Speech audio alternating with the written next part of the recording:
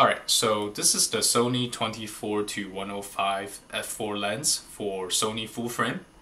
And let me tell you, I have been using this setup for pretty much everything. From street photography to travel videos and YouTube content for the past year. Now the reason I picked this up is because you see, my first camera lens, which I bought almost a decade ago, was the Sony EZP 18-105mm f4 G for my old Sony a6000s. Now some people say that, hey, you should stick to prime lenses and learn to zoom with your feet. But that zoom lens really helped me capture some of my most all-time favorite shots. So fast forward to now, the Sony 24-105 f4 G is like the full frame upgrade of that lens, but for my Sony a7 III setup. And I was hoping for the same versatility and inspiration from it. And I want to share with you my experience with this lens and help you decide whether this is the right choice for you. Now let's talk about the build quality of this lens. I'd say it's pretty great, despite some people say that it feels a little bit plasticky and cheap for its price. But hey, it's got all the buttons, right? We have the AF, MF switch here, we have a focus hold button, and a button to switch the optical steady shot on and off, which is great. They really give it a pro look and feel. Now the zoom ring isn't the smoothest that I have used, especially compared to the Fujifilm 16-18mm, but it's not like super sticky either. It just feels a little bit stiff.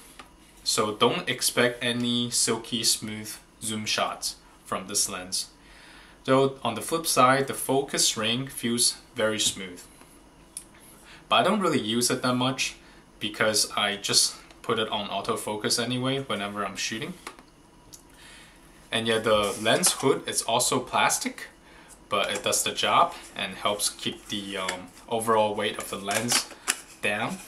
Overall, it's mostly plastic construction, but it feels very solid in my hand, probably because it feels a bit heavy at 660 grams. I mean, imagine if this lens is full metal, which would be super heavy, so I'm okay with the plastic. Now let's get to what I love about this lens. The first thing is the versatility. I love this lens because it's so versatile. I'm on a tight budget and I needed something that could handle a bit of everything without breaking the bank. And this lens does just that. It covers all the bases. Whether I'm making wide shots of landscape at 24mm or zooming in for the extra details in close-up shots, it's got me covered. And when I'm making videos for my YouTube channel, it's great to have lens that can adapt to different situations. I usually stick around 15mm for the good framing of the video. Now some people have said that this lens isn't the sharpest, but honestly I haven't had any issue with it.